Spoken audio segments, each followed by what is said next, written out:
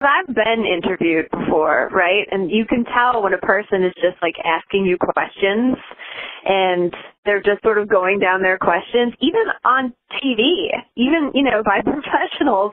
Sometimes somebody's asking you a question and you say something and then their follow-up question, you're thinking, you are totally not listening to what I'm saying. And that's not how I approach conversations with humans in normal circumstances, and I assume that most people don't either, although some people are assholes, so they just don't really listen to anybody when they're talking. But if you have the habit of listening to even your friends when they're talking to you, it's the same sort of thing that you should be doing when you're talking to anyone, because you can tell how your friends feel when they're talking to you, right? And there's no reason that sense shouldn't extend to strangers if you're actually listening to them.